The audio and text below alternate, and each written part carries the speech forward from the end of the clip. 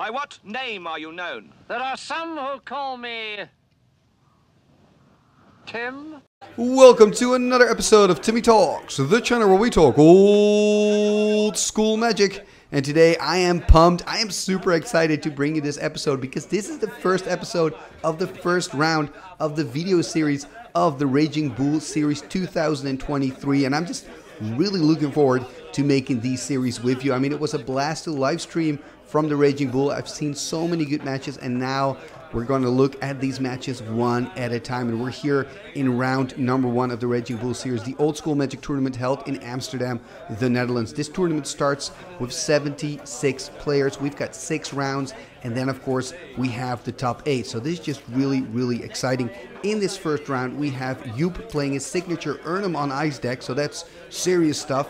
And he's playing against Martin from the Rhineland Avengers, and he's playing a mono black deck with Nettling Imps. So I'm really looking forward to show you this match. The decks are just awesome. I love the black deck. You know, it's got a lot of classics in there, like, you know, Bad Moon, and as I mentioned, Nettling Imp and Juzam Jin.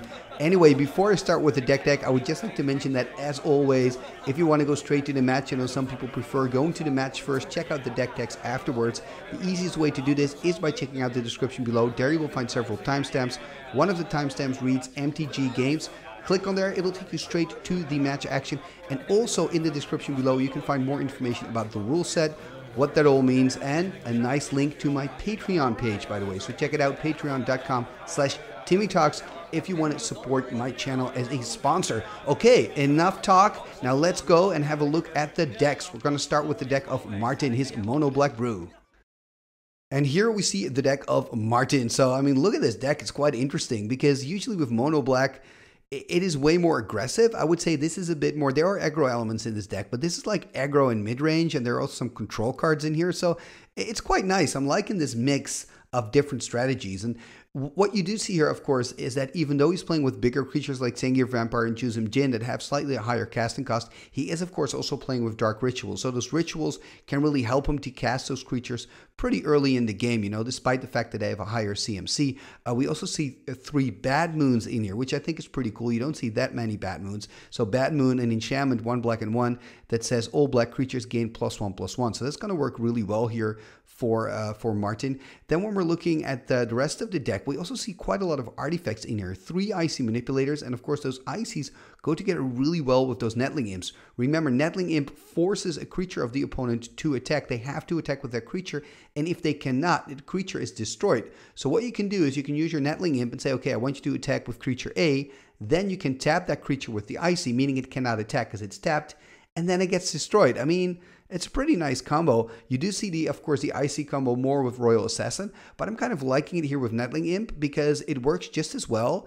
And of course, the Nettling Imp also works really well with the Sengir Vampire, and also it's a great way to kind of, you know, get rid of a blocker if you want to. There's also a little synergy between Nettling Imp and Paralyze. We see 3 Paralyzes here main. So of course, Paralyze says the creature does not untap as normal, and the controller can pay 4 during the upkeep to untap the creature.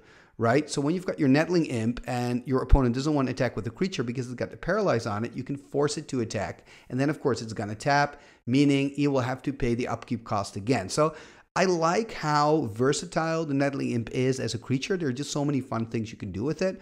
Looking at the rest of the deck, I like the inclusion of the 1 Drain Life. That means you can win out of nowhere. I also like the 1 Nevinyrral's Disc. I think when you're playing monocolored, especially black, but I also noticed that as a blue player, it's just really nice to have access to a disc because it just can solve so many problems that's kind of difficult for your color to solve. For example, you know, for black, it's really difficult to get rid of artifacts. It's difficult to get rid of enchantments, and that's, of course, what the disc can do for you. Looking at the sideboard, there is an interesting play set that I want to discuss, and those are the Underworld Dreams. I think many black decks play them main, so it's interesting to see it in the sideboard. I do think it's a good sideboard card because, you know, if you're going to run into more controlling decks, Underworld Dreams can be, you know, absolutely brilliant. So I do understand it's here in the sideboard. I wonder if he's going to bring it in here against Joep, because Erhnam on Ice is also a deck that loves to draw a lot of cards. It's got the blue power, but also has the Sylvans. And of course, with the Underworld Dreams, you can kind of, you know, punish your opponent for drawing cards. And the cool thing, by the way, is with Sylvan Library. With Sylvan Library, you draw 3 cards, or you may, and then you put them back on the top of your library. So that means when you have an Underworld Dreams, you already get the 3 damage just by looking at those 3 cards that you take with the Sylvan. So Sylvan becomes really bad as soon as your opponent has an Underworld Dreams out. So I'm kind of expecting Martin to bring that in game number 2. Okay, this is the deck of Martin. Now let's take a look at the deck of his opponent, Erhnam on Ice by Joep. And here we see the signature deck of Joep, Erhnam on Ice. So it's named after the Erhnam Djinns and the Ice Storms. Now what this deck wants to do right is it wants to ramp in that turn 1, right? It wants to play out a Llanowar Elves or maybe a Mox or that single Birds of Paradise that's in here. And then turn 2, ideally play out an Ice Storm. Ice Storm is sorcery from green, 1 green and 2, and it says destroy target land. So you can just take out a land, slow your opponent down while you're going faster with your ramp from the turn 1 play, right? And then hopefully in turn 3, you can or play out a big creature like an Erhnam Djinn, perhaps even a Serra Angel if you like find the right mana.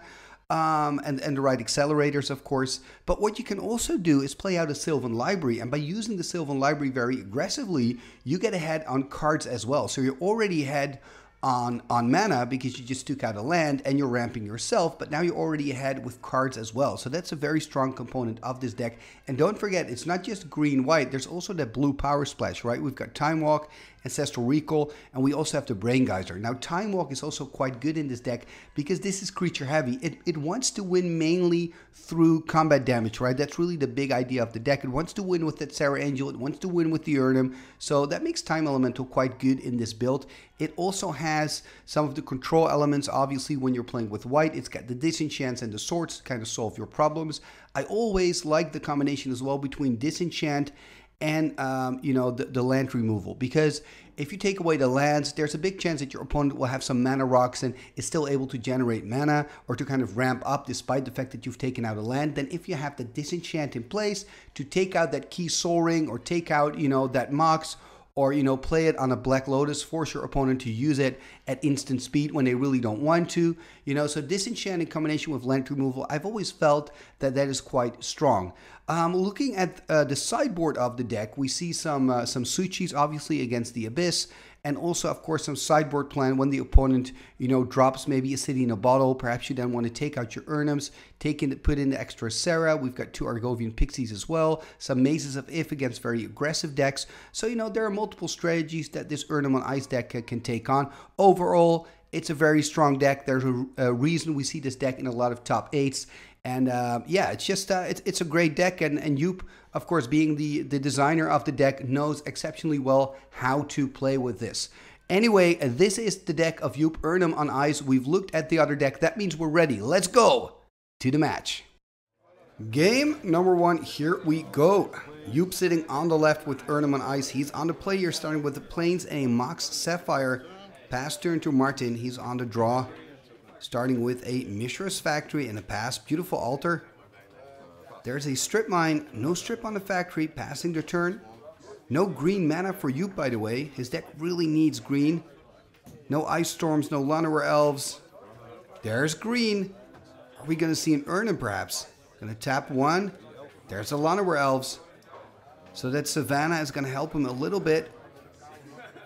If Martin has, for example, a Sinkhole, I would really play that next time. Look at this. Maybe Joep is concerned about that as well. Taking care of the swamp with the Strip Mine. There's a Paralyze. That's a perfect target for the Paralyze, of course. And there's a pass. Could choose to disenchant it, of course, in end step. I guess choosing not to.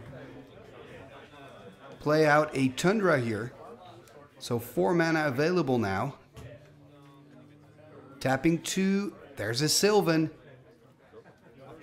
And that Sylvan is quite good for Joep here. Tapping 3. There's an Hypnotic Spectre. Are we going to see a Swords on the Hippie here? Tapping 2. There's a Disenchant on the Paralyze.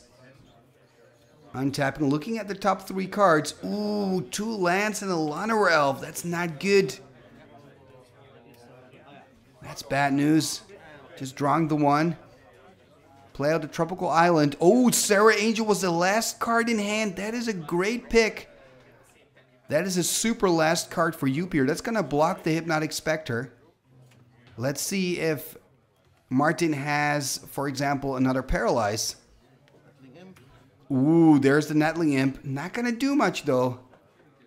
Because, of course, the Sarah doesn't have to tap when she attacks. And Joep again looking at the top 3 cards. Wonder if he's going to take an extra card. Of course, the Nettling Imp is kind of useful to get rid of that Llanowar Elves. Can force a Llanowar to attack next turn. And then it's going to be killed, of course, by, for example, Hypnotic Spectre or the Factory. Attacking here with both for that reason. Sending back the Sarah Angel. Gonna take the damage here, so not gonna bite. Maybe a little bit worried. There's a balance. So that was a good decision here by Martin not to block. And look at the cards he's losing. A Juzam Jin, a Drain Life, and I think it was a land there. So losing 3 cards. This is a great play here by Joep. And both players have an equal amount of lands, an equal amount of creatures as well. There we see a Black Knight 2/2 first strike pro white. That is actually really good because it means that Joep cannot block it with the Sarah Angel. And he cannot play his swords on it. So Black Knight's actually pretty difficult to deal with here for Joep. I mean, he needs an Erhnam Jin. Ooh, this is important. Taking care of the maze, that is pretty big. Look at that, again attacking with both. Really not caring about the Llanowar here. Knowing, of course, that next turn Martin would force Joep to attack with it anyway. And Martin, by the way, dropped to 15 after that attack. Now he's dropping to 18, while Joep is dropping to 18 after the attack of the Black Knight by Martin. It's quite an entertaining first game here. Both players are still really in it. 18 life for Joep, 15 life for Martin. Attack again with the Angel, putting Martin here on 11. There's another Llanowar Elves. I mean, at least he can jump the Knight for 1 turn, kind of saves him 2 points of damage here. Ooh, hard to see this. This is a bad moon. Hard to see with the glare. There's the block. If it is a bad moon, that would be pretty good for Martin, meaning he can hit for 3 every turn.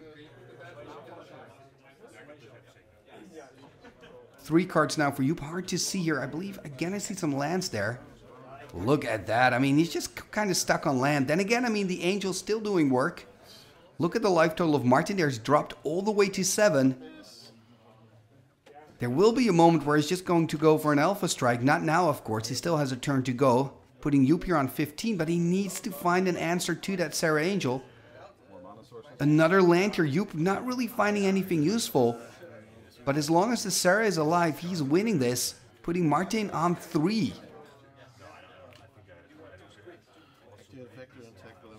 And he's going to animate attack with everything. That makes absolute sense. And the question here is, should Joep block anything? What if Martin, for example, has a Howl from Beyond here?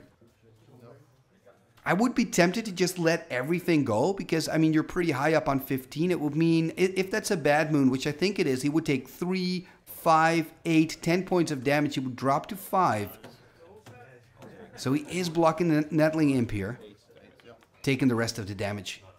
Now, do remember, of course, these players don't know each other's lists. I mean, we know that Martin is only playing, and that's game, okay? That's game. Wow, that Sarah Angel was dominant. What I wanted to say here is that, of course, we know that Martin only plays with 1 Drain Life, but, of course, Joep doesn't. We know that Joep doesn't play with Giant Grove, for example. Of course, Martin doesn't, right? So we're making assumptions here and decisions based on the knowledge because we've seen the decks. But that's, of course, different here for these players. Anyway, they're going to shuffle up now, dive into their sideboards, and we're going to catch back up with them in game number 2.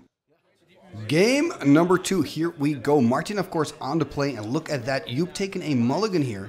So it's going to go down to 6 in hand. Oh, and a Library of Alexandria, turn 1 for Martin. Can Joep find an Ice Storm to get rid of this? If he can't, it's looking great here. For Martin, of course. Llanowar Elves, turn 1 by Joep, passing the turn. Look at Martin go, drawing an extra card. There we see a Gloom from the sideboard. So that's definitely coming in. And the question now is, are we going to see an Ice Storm from Joep? He's got 3 mana. I mean, the fact that he's, you know, doubting what to do kind of shows that he doesn't have the Ice Storm to me. Because it's kind of a no-brainer, isn't it? Passing the turn here.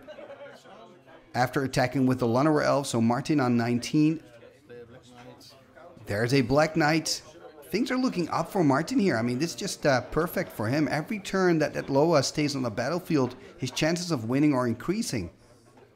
Are we going to see an Erhnam now, for example? We're going to see a Time Walk. Okay, that's something. Maybe he can find an answer.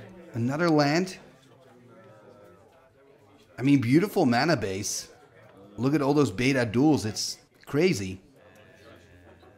Passing the turn. No Sarah Angel, no Erhnam. Playing a land here. Drawing a card, of course, with the Library of Alexandria. Tapping 3. Are we going to see an Hypnotic Spectre here? There's a Gloom. So Gloom means that all the white spells are now taxed with 3. And there's a Disenchant for 5. I mean, that's enough. That'll do it. And the attack with the Black Knight, putting Joep here on 18. At least he can attack now with the Lonnerer, putting Martin on 18 as well. It's something. There's a pass. There's nothing here. Look at that Black Lotus, Disenchant Plains in hand. That is not what you want to see when you're playing against an active Library of Alexandria. Martin here activating again. Gonna go up to 8 cards. Tapping 4. Are we going to see a Juzam Jin? No, we're going to see a Icy Manipulator. Another attack with the Black Knight. There's a Disenchant here on the Icy. Drawing for turn. That's looking like a pretty good hand there by Martin. Okay, this is big. This book needs to stay on the battlefield. And I like this play. I like the Black Lotus here because if for any reason Martin is able to destroy the book, he can, in response, draw a card. That's what I wanted to say. But look at that. Joep, very aggressive. Drawing a card immediately. Perhaps hoping to find, for example, a Sylvan. Because he's still at 2 mana open. But he attacks with the Lonnerer instead.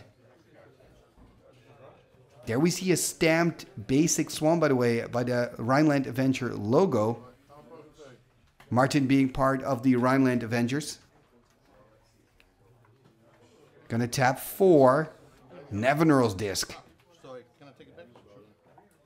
Taking it back though. Drawing a card first, Dan plays out the disc. Ooh, and look at the card he drew.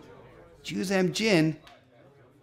I do understand the play of this disc. He knows how good that JMD Tome is. He needs to get rid of the Tome. Gonna draw a card here with the Tome. So I get this play by Martin. He needs to get rid of that JMD Tome because that is what could potentially get you back into the game.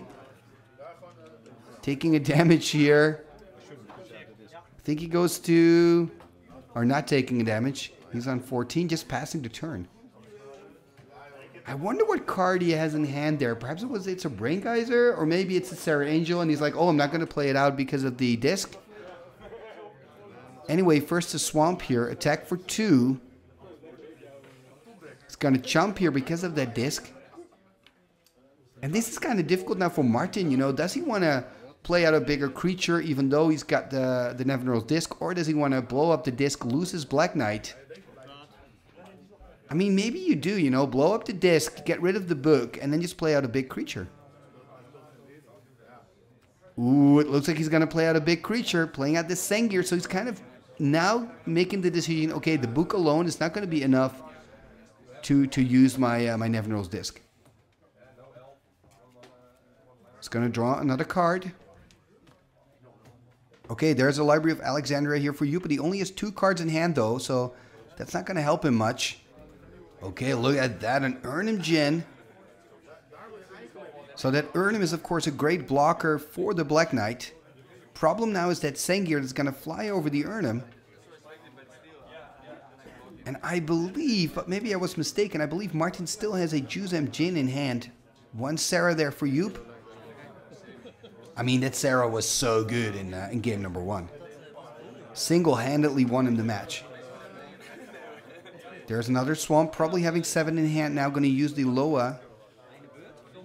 Right, exactly. Going to go back up to 8. Attacking here for 4. So Joep going to drop to 10. Martin's still on 17. And he's going to use the disc. Look at that. So he is using the disc now. There's the Juzam 5/5 powerhouse. And another Black Knight. So lots of pressure. Probably going to see the Sarah here. I mean, one of the things that you can do next turn is, you know, double block the Juzam with the factory and the Sarah. I mean, this is going to be an interesting moment here. Because what he can do as well is deciding to block the Black Knight. I wonder if Martin's going to attack with the Black Knight, though. There's an icy. Ooh, that really changes the situation. I mean, what Martin can do now is attack with both, and the moment that Joep animates the factory, he can tap down the the Mishra's factory. This is kind of interesting a line of play. I think Martin's making a little bit of a mistake here, because now he's losing the Black Knight. Could have chosen to tap down the Mishra's factory instead, and then of course Joep would have chosen or to chump block the Juzam or to take all the damage, because he cannot block the Black Knight because it's pro-white. Doesn't matter much though, because look at that, Joep's on 5, Martin still has that active Loa, and that Library of Alexandria is kind of the story of the game, right? Attack for 4 here, Martin on 12. Untapping here. Playing a land, probably going to use the Loa again. No cards in hand anymore here for Joep.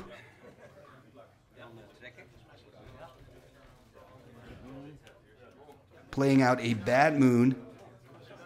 So that means the Juzam is now a 6/6. Wow, that's big. So what he could do now is tap down the factory. Yeah, wait for Joep to animate and then tap down the factory. So he's going to animate the factory. And in response, he can block it or tap it. He's not doing it, though. Interesting, because before blockers are declared, he can tap down the factory. And then it can no longer be assigned as a blocker. Playing a double ritual. Look at that. 2 Hypnotic Spectres. But that does mean that Joep probably is going to get another turn. Oh, no. Oh, of course, he's got the Bad Moon, so they're not 2/2s, they're 3/3, so they're 6 in the air. Anyway, Martin winning here, game number 2. And, I mean, I have to say, having a Library of Alexandria is one thing, but also winning with it, that's another. I mean, I'm just going to confess here, I've lost matches where I had an active Loa and my opponent didn't. And I'm still don't really understand what happened in those matches, but it does happen. Not often, but it does. Anyway, it is 1-1. Uno. So that means we're going to go to game number 3. Game number 3, the decider here in round 1 at the Raging Bull series. What a beautiful first match we have here. Look at this, a double mulligan here for Martin in the deciding game. Ouch, that is painful. Looks like Joep hasn't taken a mull at all, looking there at the hand size. Starting with the Tropical Island pass. Dark Ritual into Hypnotic Spectre. Okay, maybe if this hippie can stick, he's got a chance. Tundra though, oh, Swords to Plowshares. Yeah, this is gonna be super tough for Martin. I understand this play by him. Oh man, insult after injury with that Ancestral Recall. That is just brutal. What I wanted to say is I understand this play. I mean, you got to take the risk when you're already 2 cards behind before even the game starts. You got to hope that that hippie sticks so that you kind of can fish some cards out of the hand of your opponent. Was it meant to be though? Disenchant on a Felwar. Taking care of some lands here. Taking care of the mana base. I mean, this is looking really rough for Martin. At least he's got another Swamp to play out. 2 cards in hand still. 3 actually. Let's hope for the best. There's an Ice Storm. So really going to go on the mana denial plan. There's the pass. I mean, Martin, you know, ran out of lands. There's a factory. Llanowar Elves. Passing the turn. Okay, there's another land. That's something.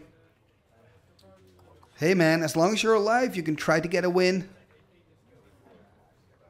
Tapping 5. Are we going to see a Serra Angel? There's a Serra Angel 4/4 flyer. Terror, though, coming out of the sideboard, I believe. Very good sideboard card against the deck of Joep here. Hypnotic Spectre. Okay. Again, if there's not an answer. Okay, there's an answer. I'll just kind of keep hoping. that this is going to be turned into an actual game number 3, but yeah, it's going to be really rough here for Martin. Anyway, taking 3 points of damage, and he's now on 21 still. There's an Icy Manipulator, hands empty here by Martin. Animating, attacking for 3. So Martin going to drop here to 18 past turn. There is a Library of Alexandria there in hand, so perhaps he's going to build up. There's a past turn. Not quite sure how many cards in hand, perhaps 6 there. Lots of lands I saw in that hand there of Joep, and of course at Loa, so perhaps he's just going to save up. It looks like that's exactly what he does. Passing the turn here to Martin. There's the animation, gonna attack. He can pump it with the other factory. And of course he can use the Icy Manipulator also. And it's interesting to see how quickly Martin uses the Icy. I mean, he can just wait until Joep, of course, animates it in response and tap it before blockers are declared. Anyway, he's gonna swing in for 3 here. I do think this is a good move. At least try to put some pressure on the life total here of Joep. It's going to drop to 17. There's a Maze of If though. Could attack here for 3. Put Martin on 15. Interesting, by the way, that he plays out the Maze. Really hard to see how many cards he's got in hand exactly. Because I thought he was on that Library of Alexandria plan, but now chooses to be a little bit more defensive with that Maze of If. Passing the turn here. And now he's going to tap down the Landower in the upkeep. Makes sense, denying at least your opponent of the green mana.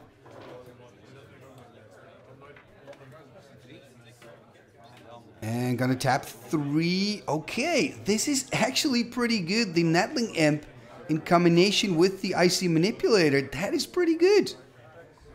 There's a little killing machine right here. Now we see the Library of Alexandria hitting the board. Passing the turn here, so perhaps 6 in hand now for Joep, and then he would go to 7 next turn. But now, of course, Martin can, next turn at least, kill the Llanowar Elves with that Icy Manipulator Nettling Imp synergy. The combo, I should say. There's a tap of a black, gonna animate the factory, attack with the factory. I mean, I assume he's going to send it back here. Looks like he's a little bit in the tank, perhaps thinking about chumping it with the Llanowar or trying to kill it. So animating the factory. And it looks like they're going to trade. Surprising here. Tapping it down now with the Icy Manipulator and then forcing it to attack probably. Exactly, that's what's happening. Forgetting to tap down the Icy, by the way. The Icy should be tapped right now because he does that in the upkeep of Joep. You know, he uses the Icy to tap down the Llanowar Elves. And then in the main phase, before combat, he says, you know, you have to attack with the Llanowar Elves when it's combat. 4 mana here for Joep. Going to draw a drop card number 5. Land number 5, sorry. Actually, it's land number 7. I'm rambling here. Anyway, we see an Ice Storm here on the factory, and of course a Llanowar Elves is going to die because it was forced to attack. There's the Bad Moon. Attacking with the 2/2, sending it back with the Maze. And, I mean, the thing here is the Icy Manipulator is problematic. I mean, Joep is not going to play out the Serra Angel, you know, because it's going to die to the Nettling Imp Icy Manipulator combo. He needs to have at least or Swords to Plowshares for Nettling Imp, or a Disenchant to get rid of the Icy Manipulator. So this might help here. Yeah, of course, he's going to tap down now the Maze of If with the Icy Manipulator. So maybe the Sylvan's going to help to find an answer here for Joep. He's really taken hostage at the moment. Taking damage here, dropping to 14. Going to look at the top 3 cards. I see a Suchi there. That's one of the cards. Hard to see the others. I mean, he needs a Disenchant. A Disenchant or a Swords. He has to break it up there. Gonna draw another card with the Loa. I mean, at least he's going to go through his deck really quickly with that active Library of Alexandria. And again, you know, at the end step, if Joep doesn't play out any creatures, I mean, Martin can just tap down the maze and attack again with the Nettling Imp. Oh, look at that. He is going to feed it, though, playing out the Llanowar Elves. It makes sense, though, because it's going to save him some damage. And remember, you know, life equals cards here because he's got the Sylvan Library. So I understand this play here by Joep. So what I expect to happen here is that Martin's probably going to tap down the maze. Then next turn, he's going to attack here with the Imp. And then Joep's just going to chump. It's going to save him 2 life. It makes sense. There's another Swamp. Yep, there's the attack. I mean, this makes perfect sense from both players. There's the chump. And there's the pass. Looking at the 3 cards again. Is that a balance there in the middle? It's really hard to see. Don't think I saw a disenchant there. There's a Mox Emerald now in his hand.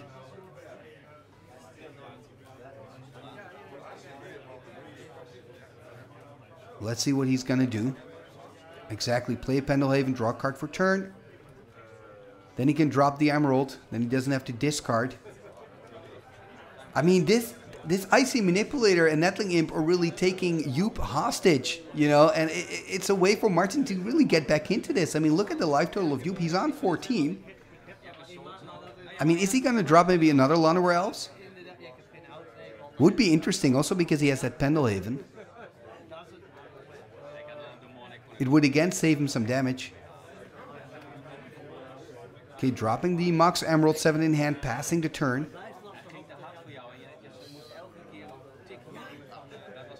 And Martin here, by the way, he didn't use the Icy on end step. That's a little bit surprising. Tapping 4. Okay, there is, or 5, I guess. There's a Sengir Vampire. Remember, the Sengir is a 5/5 because of the Bad Moon. And this is now really a problem for Joep. I mean, he could actually lose here. He's on 11. He's looking at 7 damage next turn. He's on a 2-turn clock. He needs something here.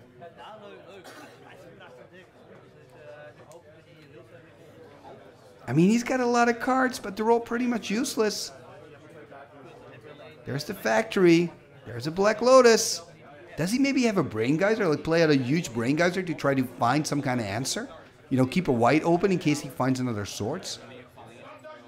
I mean, remember, he's already played out, I believe, 2 Swords to Plowshares already, so only 2 more left in the deck. He hasn't played out a single Disenchant, I believe, so he does have some Disenchants left. Or did he play Disenchant on the Flowerstone earlier? I'm not quite sure now. Anyway, we'll just have to wait and see. Joep here on 11. Okay, there's the balance. Yeah, so it was a balance. Balance, of course, being tricky because it means Joep's got to discard a lot of cards. But you've got to do what you've got to do. Martin, you're losing the Sengir then, and of course, Nettling Imp. And look at that. He's going to chuck the Lotus. Or sorry, the Library of Alexandria. Why not? I mean, it's done its work.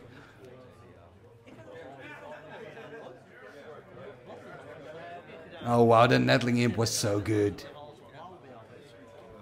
I mean, it doesn't really matter anymore if Martin wins or loses third game. Just the fact that he got to show us his Icy Manipulator, Nettling Imp combo here at the Raging Bull series is just fantastic.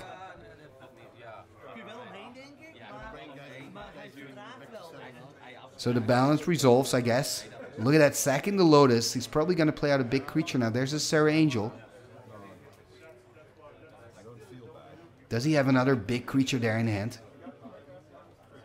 Tapping 4. Are we going to see... Okay, we're going to see a Suchi, not an Erhnam. So Suchi hitting the board. So that means that next turn he can start dealing some damage. Let's see if Martin can find an answer. Tapping 2 here. There's a Black Knight. Does have, of course, the Icy to tap down one of the 2 attackers. That's something. And that Black Knight's quite good against the Mishra's Factory, of course, of Joep. So, I mean, the Black Knight's helping a little bit. There's a tap. Tapping down the Suchi. And now we can look at the top 3 cards again because of the Sylvan still on 11, Martin on 18. Drawing a card for turn. Attacking for 4 here. Martin dropping to 14. Tapping 4. Okay, there's an Erhnam. So 4/5 Erhnam. And I guess after sideboarding, Joep is just playing with a lot of creatures. Maybe he put in the extra Sarah Angel and put in both Suchis, and he kept the Erhnams as well. Probably took out the Argovian Pixies because they're not that good against the Black Knights. There's the untap. So things are really looking up now for Joep, taking back control after that balance. And wants to attack now, so I'm expecting Martin here to tap one of the creatures. Tapping down the Sarah, that makes sense. The double Black Knight's quite good, you know, because then he can double block the Suchi. I mean, it's 4 points of first strike damage. I think he's just gonna attack here with the Erhnam, right? Oh, of course, I keep forgetting the Bad Moon. The Bad Moon makes them 3/3, so he's got 6 first strike damage. I keep forgetting the Bad Moon. Sorry, guys. Anyway, pass turn by Martin here. I mean, that Bad Moon makes a difference. It means that it makes no sense to attack here for Joep with the Erhnam, because a double block with the Black Knight would kill the 5 toughness of the Erhnam. Attack for 4 here. Martin go to 10. And I think Martin's really playing a great game. Remember, he started with 5 cards in hand, you know. I thought he was done and dusted, but now he's still alive. And maybe if he can find the right top deck, he can get back into this. For example, if he can find a Nevinyrral's Disc, that would be quite good. Tapping down the Angel, taking 4 more, gonna go to 6. He needs something now. He needs that disc. Okay, that's not, I mean, it's not great. Taking care of the maze at least. But I mean, you're not gonna attack, passing the turn again. And I mean, Martin's got one last turn, I think. And I think if you're Joep, you now want to attack with everything, actually. Because, I mean, Martin cannot afford to let both 4/4s go through. So he cannot double block. Exactly. Attacking with Suchi, Erhnam, and Sarah Angel. Exactly. Has to separate the blocks. Taking 4, going to drop to 2. And I think this is the end of the road. Is there a card that can save? Yeah, he should have attacked with the factory there. Is there a card that can save Martin? No, no, no, no, no, no, no. So this is it. Joep winning it here in game number 3. But what an exciting first match of the Raging Bull series. And I'm so looking forward to show you more of this tournament. If you don't want to miss a thing of the Raging Bull series, make sure you hit that subscribe button and ring that bell. Oh man, love it. If you're already a subscriber, thank you for supporting Timmy Talks. Please leave a like, a comment, and share this on your socials if you want to, obviously. But all those things are free and really help the channel move forward. And then there's one last thing you can do as well, and that is become a patron of the show. So you can sponsor Timmy Talks, help me to continue making these videos for you. It's really easy. You just go to patreon.com/Timmy Talks and check out the Patreon program, and you can already become a sponsor of the show for $1 a month. And for that money, you get access to the Timmy Talks Discord page, and your name will be mentioned in the end scroll at the end of every single video, including this one. Let's go to the end scroll. What shall we do with the drunken sailor? What shall we do with the drunken sailor? What shall we do with the drunken sailor? Early in the morning, way hey, and up she rises, way hey, and up she rises, way hey, and up she rises, early in the morning. Putting in the longboat until he's sober, putting in the longboat until he's sober, putting in the longboat until he's sober, early in the morning, way hey, and up she rises.